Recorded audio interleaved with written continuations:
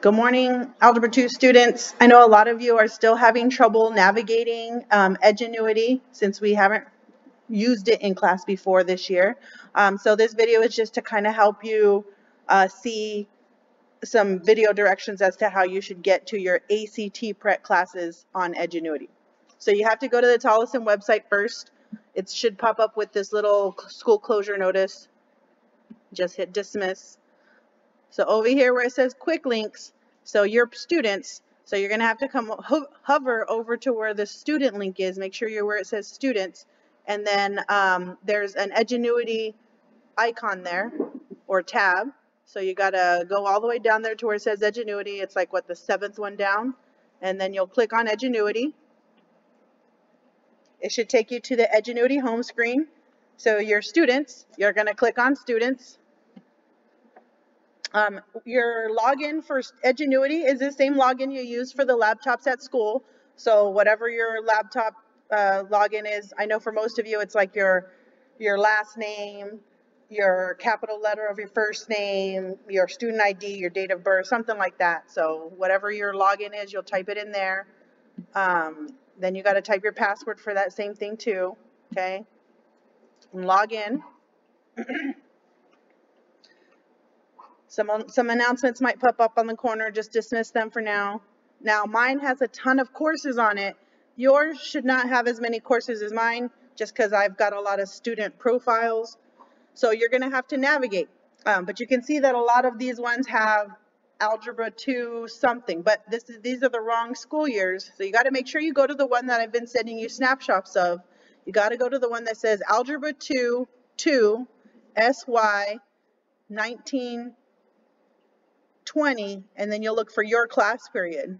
Okay, so you can see that this is where I start to see some of the classes that you'll be clicking on. Like if your first hour, you'll be clicking on this one that says Castro period 1, and it has the school year. If your second hour, look for the one that says period 2. You won't have as many as I have. I just have a lot because I have 5 classes. So let's pretend you're in first hour, and you're going to come over here to first hour. All you need to do is click on the actual course. You can click anywhere here and it should take you there. Do not click on next activity. I think a lot of you are getting confused because you click on next activity right away, and you should just click on the course. So make sure you just click on the course. Don't click next activity. So click on the course itself, and it'll bring you right here to, I guess it's like a home page. And this is where you need to pay attention now. So you are in the right class, hopefully. This is Algebra 2, Castro period 1. But over here on the right-hand side are all of the units that you have in that course. Now, we have already done Unit 6, Unit 7, and Unit 8 in school. We don't need to do those again. But you can see right here, kind of smack dab in between, you've got an ACT prep option. So you're going to click on ACT prep, and you're going to see a ton of topics pop up. There should be a total of 16 that pop up here. There's quite a few. In fact, it ends right here where it says geometric sequences and series.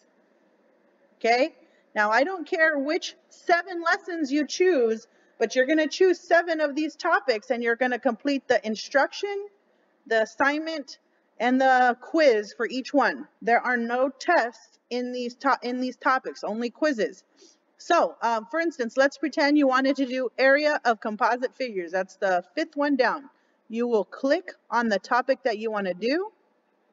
As soon as you click on the topic, you can see that it popped up, area of composite figures.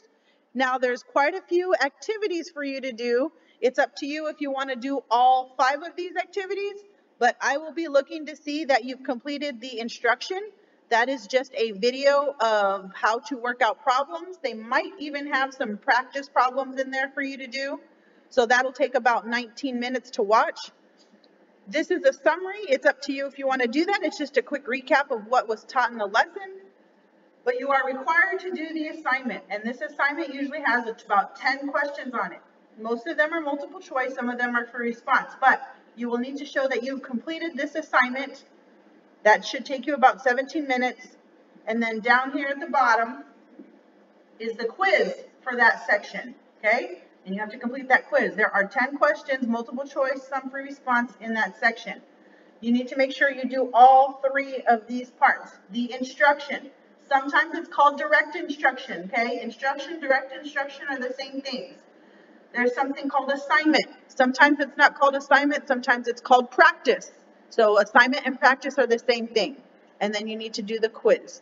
Okay, you need to do those 3 sections for the 7 lessons that you choose from this right-hand side. You can choose any 7, and I'll be looking at it every night to see what you've done. And then every 2 days, starting Friday this week, I will actually update your grades. Thank you. Bye.